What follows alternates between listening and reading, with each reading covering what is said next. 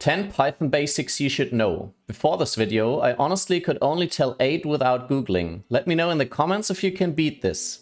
1. How to remove elements from a list while looping over it. First, let me show you what not to do. Never loop over a list and remove elements at the same time. This will lead to errors. In this example, we loop over a list and want to remove all even numbers. For this, we have a little helper function to determine if the number is even or not. Notice that the final result still has a 2 in it, so this is not correct. The mistake in this code is that we removed the element while looping over it, so then all elements got shifted one place to the left, and as a result we skipped one iteration. The correct way to do this is to loop over a copy of the list. Notice the tiny difference here. This is called list slicing, so with this syntax we create a copy of the list and can therefore modify the original list. Another option is to just create a copy and put in all elements that do not meet the condition. We can do this in one line with the list comprehension syntax. Now notice another tiny change that makes the copy process a little bit more efficient. With this syntax we assign the values to the slice of A and therefore modify the list in place. The result is the same, but it's a little bit faster than assigning to the whole list. The last option is to use filter false from itertools. The approach is the same, but here we don't have to write the list comprehension ourselves. Also, the itertools functions are very efficient, so this is another good option you can keep in mind. 2. What does if name equals main mean? If you test functions or other code from your script in the same file, it's good practice to put everything in a if name equals main guard statement. This makes a difference for these two cases. We run it as the main program with python filename.py, or we import the file in another file with import filename. When the Python interpreter reads a source file, it does two things. First, it sets a few special variables like this d_name, and then it executes all the code it finds in the file. So now if we run the file with python foo.py, the Python interpreter sets the d_name variable as d_main, so this part is executed and function A is called.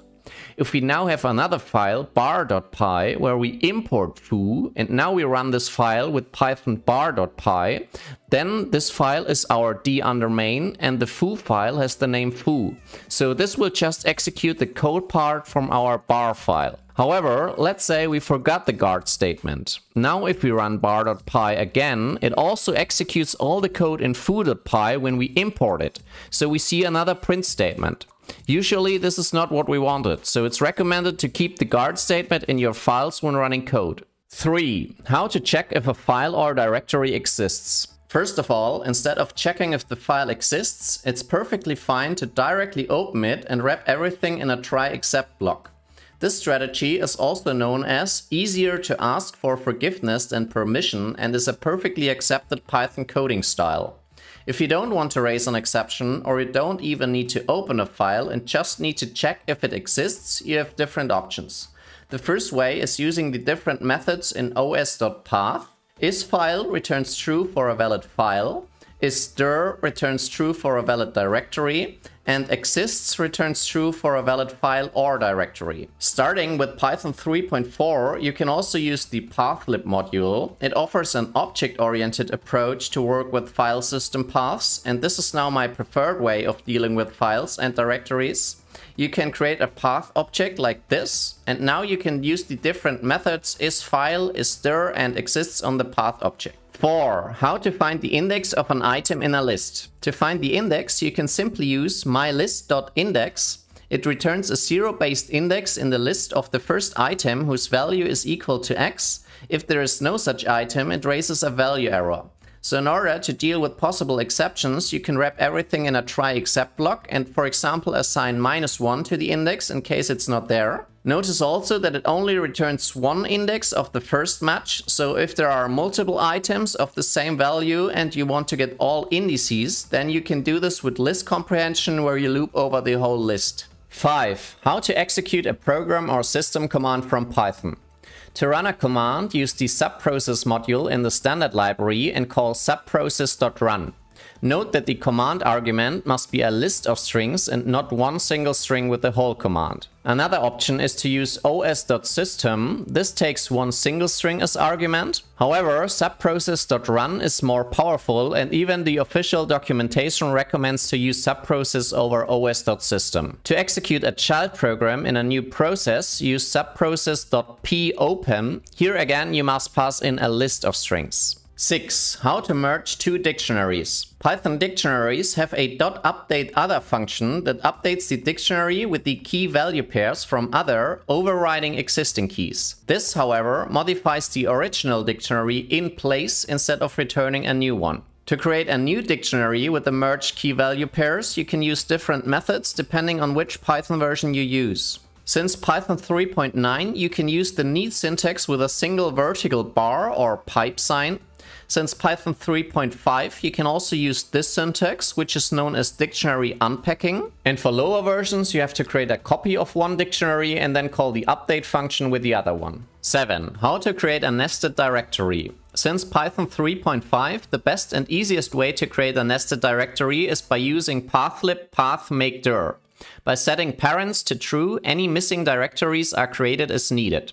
And by setting exists OK to true, an exception will be ignored if the file already exists. Otherwise, a file exists error is thrown. For older Python versions, os path make dirs can be used together with os path exists. But if you have a version of 3.5 or newer, the recommended way now is to use the pathlib module. 8. What's the difference between class method and static method? In Python, you will find some methods decorated with addStaticMethod or addClassMethod, but what exactly will they do? Let's look at an example to show the difference. We can create an instance of a software engineer, and now we can call the class method on the instance or on the class itself. The same is true for the static method. We can call it on the instance or on the class. This means that for these two methods, we don't even need to create an instance. Now notice that the class method gets the class as first argument, but when calling the function, we don't pass it in. This is done for us similar to the self argument in instance methods. Since we have the class argument, inside a class method we know about class variables. So in this example we can access class.alias. On the other hand, in the static method we neither have information about self nor about the class. So essentially, we could just use a global function for this, like so. So you might ask, why use a static method at all then, and not just use a global function? And yeah, you could do that, but sometimes it makes sense to put code into a class as addStaticMethod because it logically belongs with the class.